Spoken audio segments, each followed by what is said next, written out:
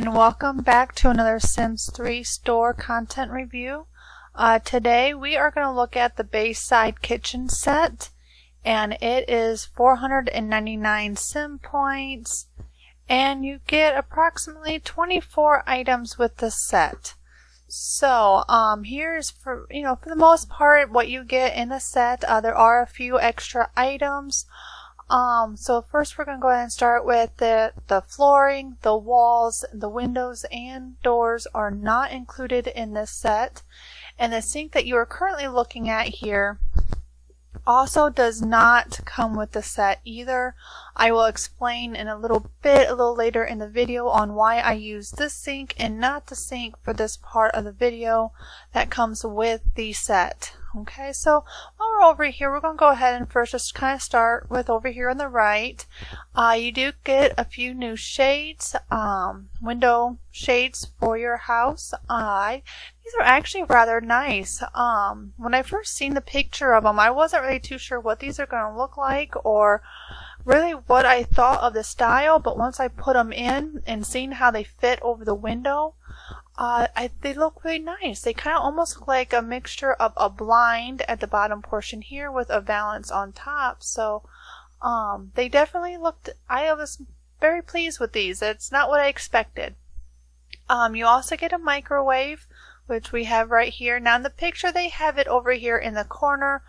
I did everything I could to try to get that to go in the corner and have it at a diagonal, but no matter what I did with this microwave, it just would not go in the corner the way the other microwaves go. So from what I can tell from it, it doesn't look, it'll go in the corner, but it faces in the direction that the Sims, as far as I could tell, would not be able to use it. So you also get various different counters. You do get an island counter. The doors on the other side look the same as the ones here on these base cabinets here. So you get a matching island. It does not come with any bar stools. So that's why I don't have any pictured here. I don't normally put any added stuff in other than, what to make the room, to look nice. So it does not come with any bar stools. It does come with these counters, as you can see here. I did not change any coloring. This is one of the colors that or the patterns and colors that you do get with the set.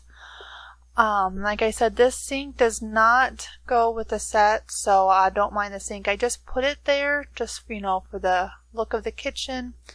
You do get a new dishwasher as well to go with it. And some new hanging lights here. These I thought were very pretty. When I started looking into the set, I had noticed that there's actually quite a few lights with this set that you get, and we'll get to those here in a minute. And then when you put the two counters together, your corner, you get like this really, it even has a door. When you do it, when it combines and makes a nice corner, it even creates a door for you. So that was a nice added touch. I like that. Then also you will get a various different upper cabinets with this set. You get some, of course, with the closed doors. And then you also get ones that have, get the camera here for you, have, the glass here that shows a little bit of the, a few things on the inside. So that was kind of nice. Have some glass doors. You also get a new stove. Now I'm not really too sure. I haven't used a stove yet, so I don't know.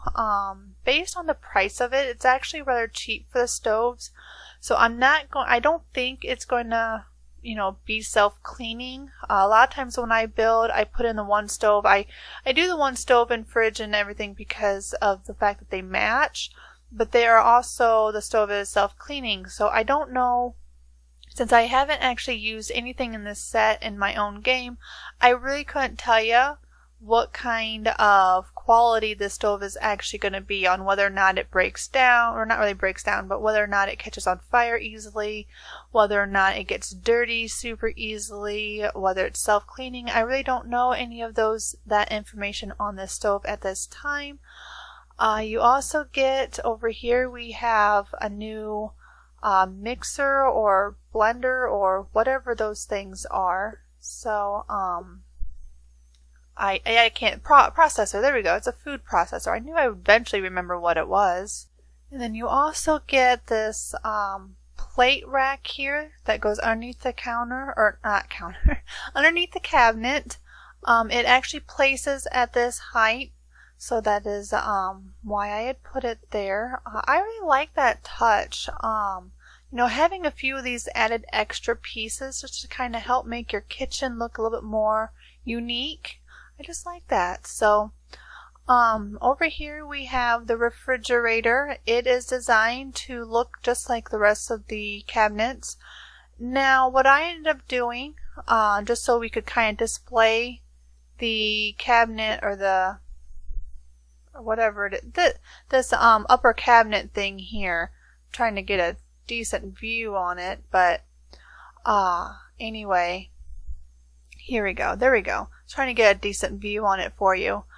But this goes in at the same height as the rest of the counter or cabinets, upper cabinets up here. Now what I noticed with it is it doesn't place or snap to the upper cabinets. It does not snap to the wall. In order for me to place this and actually put it where it would be flush or match the rest of the cabinets, I had to move objects on, and I had to also turn on the do not, no snap, or what is it, disable snapping to, or now I can't even think of how you put it. I type it in all the time, but I don't actually think of it. Disable snapping to slots on Alt, I believe is what it is. I will put a little like notation or something on the screen in this area to let you know what that is, because in case I said it wrong, and so you can see how it is. In case you don't know about that cheat, it allows you to actually move objects literally exactly where you want them, and I had to do that in order to put this upper cabinet here in, and for it to, like I said, to be flush and look good. Now I put it on top of the refrigerator. I did that because I kind of wanted to see how it looked. I'm still unsure on whether or not I like it. See, I like the idea of having all this other food and stuff sitting on top of the refrigerator, but I was unable to hide these below, these under these little drawers right here without it, poking through the refrigerator and the refrigerator looking a little out of place and things like that. So I probably won't do this again unless I mess with it a little bit more and just kind of come up with, something anyway that works. But that's why I put it there. I was just kind of testing it, seeing, taking a look at the upper cabinet just to kind of see what we could do with it. You also get a new bookshelf that also will match the cabinets in your kitchen. So, and like I said, we did get a lot of lights, and you're going to start seeing some of them lights now showing through. You get a new hanging light right here. This big chandelier, it's actually quite big, but it matches the other ones that we have in the kitchen. So, you also, I'm not sure why with this set we got so many different lights, but we did. You also get this hanging sconce here. It's kind of, to me, it almost looks a little bit of a more of a modern take on first sconce.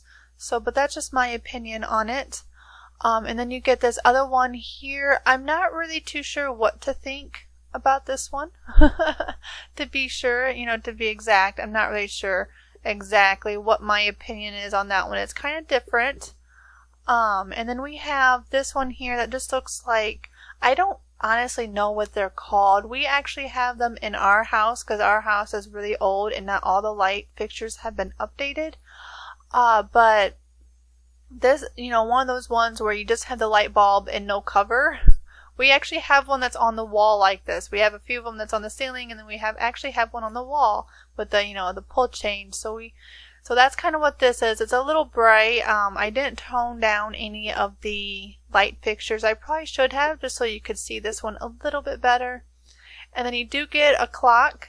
I was kind of surprised on the looks of this clock because the set isn't really modern. It's more, it kind of is. you know, the handles and stuff are a little bit with, and then having some of the metal and stuff like that. But it's more of a beachy, like it says, you know, Bayside, more beachy, using woods and things like that that you would have on an island, more like an island feel. And then this clock looks like it would belong in a completely a real modern house. Not really, I don't think anyway, in a beachside or bayside or island type of house. So now you also get this other bookshelf here on the right. It is made out of concrete and wood, so kind of more of you know, a up-to-date type of bookshelf. I have seen these on internet, so going around pictures of those. Here now I actually had forgotten about this. This is one of those espresso machines or whatever. I actually forgot to put this in, so this is kind of why it's sitting over here, because it was kind of, you know, like I said, I forgot to put it in. But you do get this espresso machine, and the reason why I did not use this sink, I had told you there was a reason why I didn't put the sink where I had. In the picture when you get this set, the sink is right up, you know, with the rest of the counters as if it's snapped in, and it looks good. I could not get mine to snap in. As you can see, it has this gap here on the side. I even put move objects on. I even turned off the snapping, and I could not move this sink like you can everything else. So no matter what I had done, I could not get it to go flush, and I had it there, and it had two gaps on each side, because as you can see, it's not even as wide as the other cabinets. So I'm not sure what is going on here or what they were thinking when they created this sink. But unless I use this sink as a standalone sink with no other cabinet or counters beside it, I probably will not be using this sink unless I actually move the counters to move with it by taking off the snapping.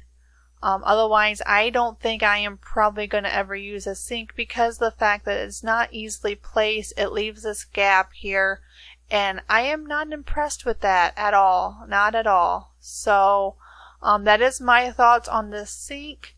Now you also get one more item, and I thought it was so adorable, just so cute. It's like one of these little rolling tables here with a towel, and it almost looks like you would have like some type of cleaning supplies and stuff underneath. I mean, I just think it is so cute, just so adorable. Like I said, it comes with that cute little towel. I like this little end table thing, or whatever you want to call it, whatever those are. But I would have to say, my overall thought of this set, I do think you get a decent amount of items with the cost. It is only 499 sim points, so I don't think that is that bad. That's actually, you know, I think pretty good for the amount of items you get, even though the items are a lot of extra lights that, you know, don't necessarily go with each other theme-wise. But I think the fact that you get, you know, new appliances, and you get a couple bookshelves and all these neat little added details to the upper cabinets up here, I do think it is definitely well spent on the sim points. They do look nice. So, but yeah, that is my opinion, my review on this set. So I hope you enjoyed. If you would like to see more, give this video a thumbs up, leave some comments below. If there's maybe a set that you would like a little bit more of a look on before you were to purchase it, just let me know in the comments below, and I will see you next time. Have a wonderful day. Bye.